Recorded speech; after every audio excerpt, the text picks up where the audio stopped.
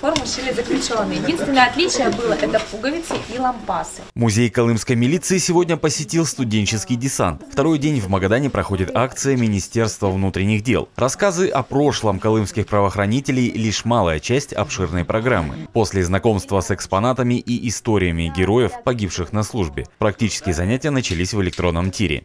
Для того, чтобы произвести нам прицельный выстрел, что нам необходимо в первую очередь сделать? Это подобрать стойку, удобную для стрельбы. Во-вторых, дыхание подобрать, совмещение мушки с целиком ровно, и плавность спуска спускового крючка.